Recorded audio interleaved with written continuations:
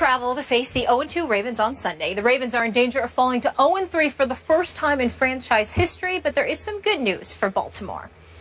Andy Dalton has struggled in his career against divisional opponents, and no team has more interceptions against Dalton than the Ravens. He is only 11-13 career against the AFC North, while going 31-10-1 against the rest of the NFL. Stephen A., who wins, Bengals or Ravens? I got to tell you, the Bengals are the better team, Skip Bayless.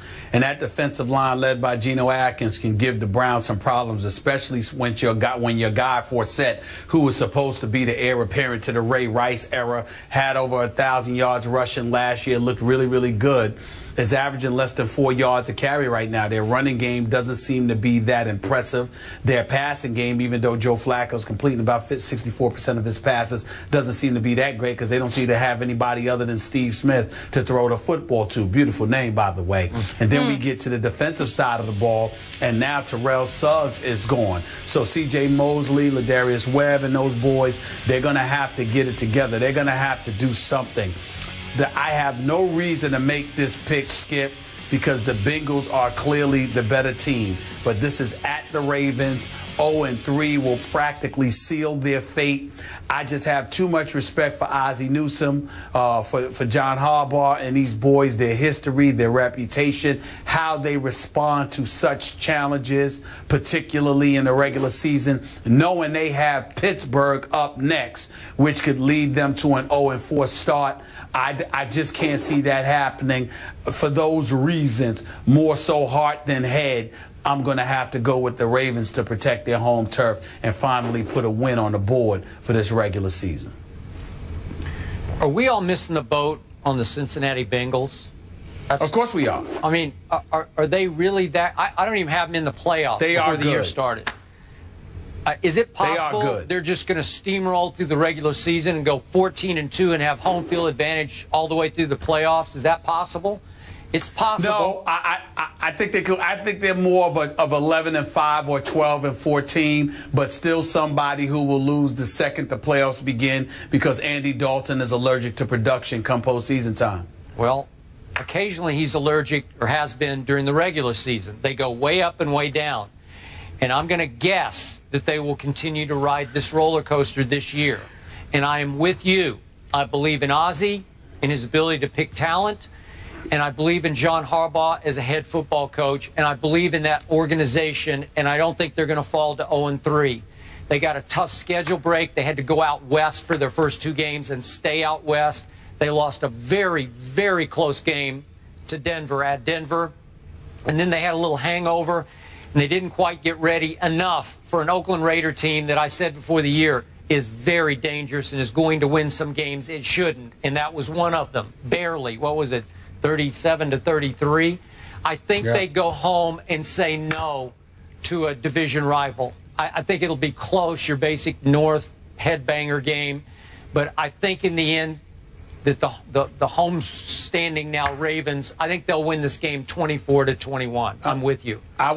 I will tell you this with Giovanni Bernard and the way that he's been playing along with Jeremy Hill. More so Bernard than Hill.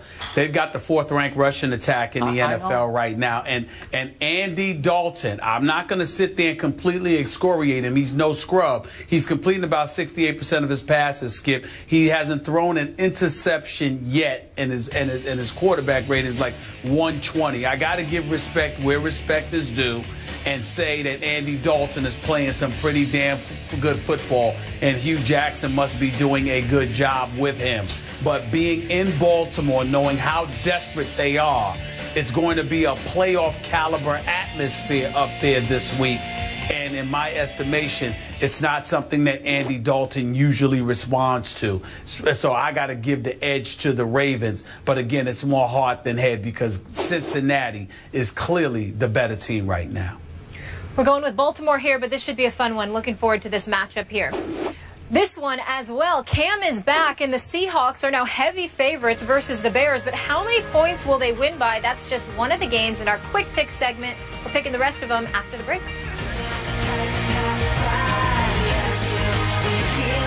Time for NFL Week 3 quick takes. Let's get right to it, guys. Bears travel to face the Seahawks. Still uncertain if Cam Chancellor will play. Skip, what will the final score be in this one? As in, how bad will it get?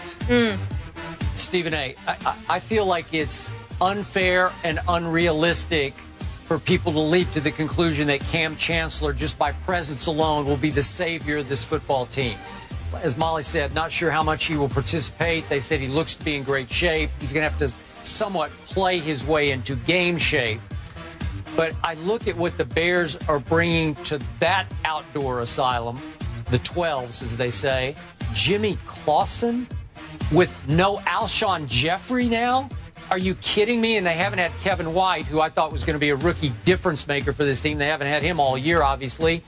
I can't make a single bit of case for the visiting team, the Chicago Bears. So I'm going to say it's 30-6.